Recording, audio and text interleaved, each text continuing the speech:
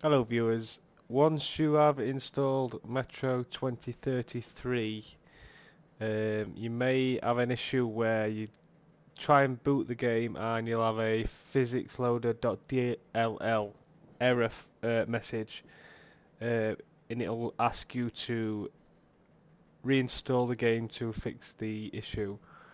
You don't need to do that. What you need to do is go to your game's install location. So for example mine's SteamLibrary, SteamApps, Common, and then Metro 2033, and then what you need to do is click install, and then the PhysiX system software installer, double click that,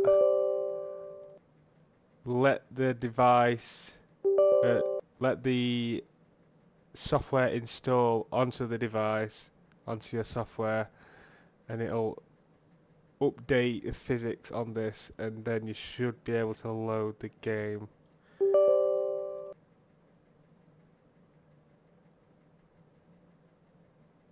Yep.